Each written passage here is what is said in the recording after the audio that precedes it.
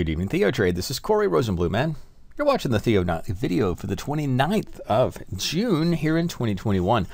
And we have a little bit of a holiday drift and bullish holiday drift, or open air, hot air, levitation, hot air balloon, whatever word you want to use, but that really refers mainly to the Nasdaq because its hot air balloon continues to drift.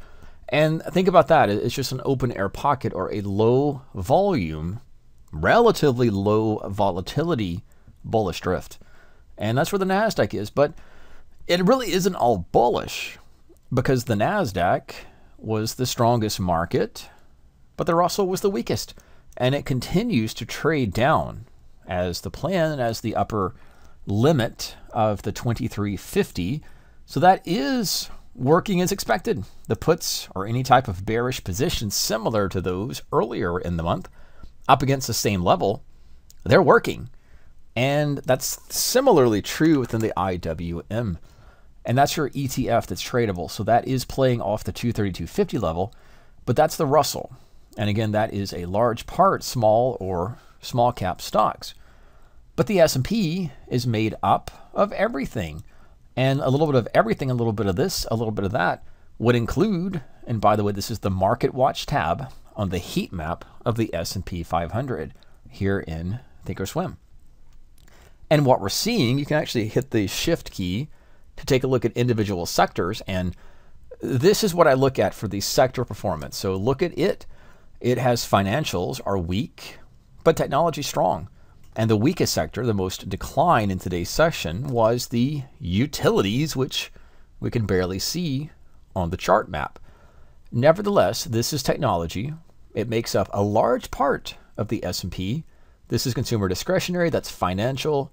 Over here is healthcare, and so on and so forth. Staples, industrials, and then communication services. Now that's the S&P. And we're seeing this from the perspective of, well, there's not really one sector leading today's tape. Again, it's the end of June. Rebalancing, your reason is probably just as good as mine, but we just take the facts as they are. And there was no singular pocket of strength. It wasn't the tech names necessarily, and there's no single pocket of weakness except for utilities. So that has led the market to a chop or a sideways line, or at least sideways behavior in today's session, which made it quite frustrating, I think, for a lot of traders. But in the Nasdaq, these are the monsters of tech. That's Microsoft, Apple. They were bullish on today's session. In fact, Microsoft was up 1%. We'll come back to it in a moment. And then Apple is up 1.5%. And one would think that's very, very bullish, and it was. But cross-balance that with Google, that was down about 1% or 0.5%. And they are split in two. Facebook, which was down 1%, Tesla, which is down 1%, and Amazon, which itself is massively unchanged. Now, the monsters of tech split their performance. But did that split the Nasdaq? No. In fact, the Nasdaq, this is an hourly chart. Let's pull that to a 15, pull that to a 5, and then pull that to a 1. It continued squeezing higher. And that's the short squeeze, gamma squeeze, or just some type of bullish levitation, bullish drift, low volume drift. Yet we are at those highs in the Nasdaq. And behind the Nasdaq, or a component, or at least a tradable ETF, is the technology sector, which is XLK. Now it saw similar strength in the market. Remember that Amazon actually doesn't take part in the XLK. It's part of the Y, which is consumer discretionaries. Again, that's over here. So in terms of Amazon, think of it maybe as retail. Again, this is where sectors can become muddied. Nevertheless, the XLY, which is consumer discretionary retail, is just shy of the high, whereas XLK, technology sector in general, extended. And if you do trade the options or trade other index products, this is the Qs or the triple Qs, and it as well extended up with the Nasdaq. So if you're bullish, the Nasdaq is your friend. If you're bearish, it's the Russell.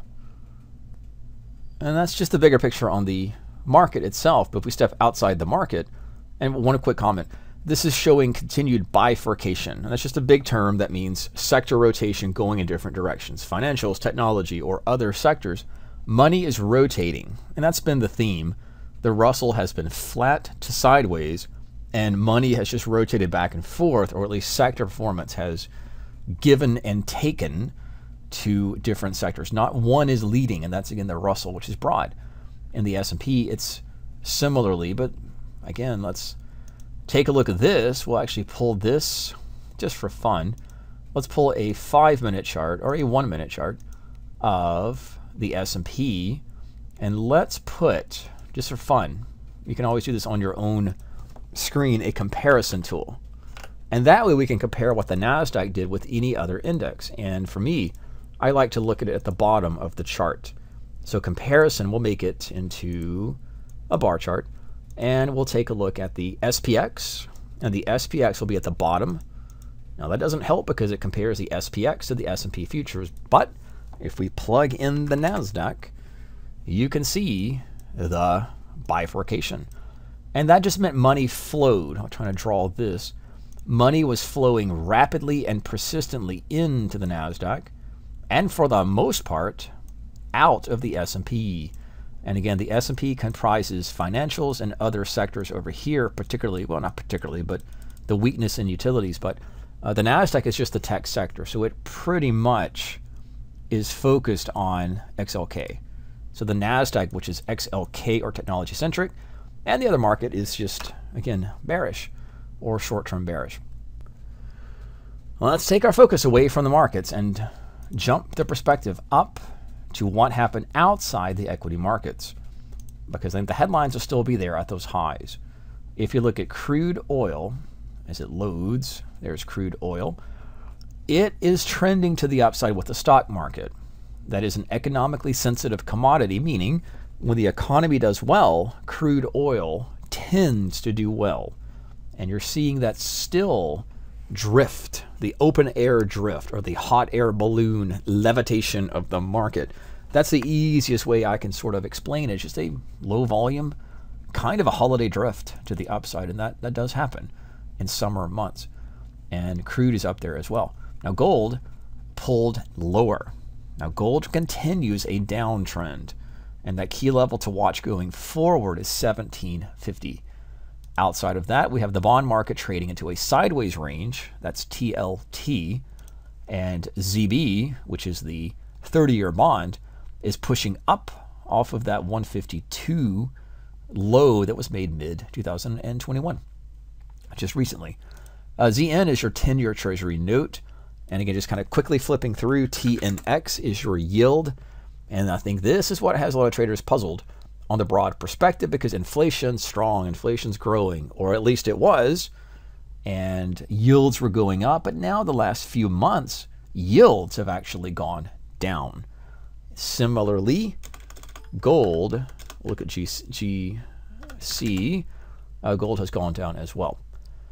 Now, before we conclude the video, I always like to make a quick reference outside of the markets and the stocks we're looking at to the stocks making new 52-week highs.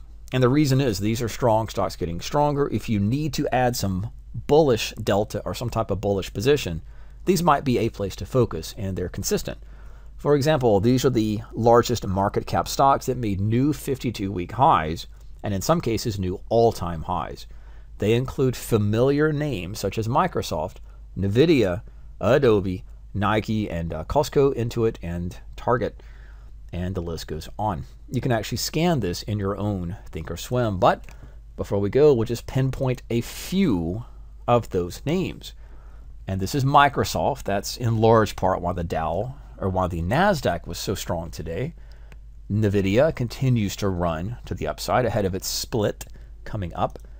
Adobe got the breakout from 520 and 530 and hasn't looked back. That's also boosting up the Nasdaq. Nike had its gap, and we actually had a very strange trade within Nike that played up away from support. Stop was located underneath the low. Came close, but the target was up to the prior high. It's basically playing what we call low to high, and the stock gapped above. So Nike is one of those surprise earnings type of plays in the range. It just continued the uptrend. And beyond that, we had Costco. Not stellar, but is up there. And we'll kind of finish with Target. And Target's a big retail name, alongside Walmart and other retail stocks. And it continues to the upside. So this is the broad picture. It is a little bit confusing. There is money rotating in and out of the market. It is not all bullish, but clearly is not all to the downside. So please be careful. Please be patient with your put positions. If you are trading to the downside, that would be the probability play. Be patient. Look for the snapback. Look for the rubber band snapback to occur. But it can take a little time before that happens. So playing the downside requires patience. Playing the upside requires pullbacks. As always, be careful and safe. This is Corey Rosenblum with tonight's Theo video update for June 29, 2021.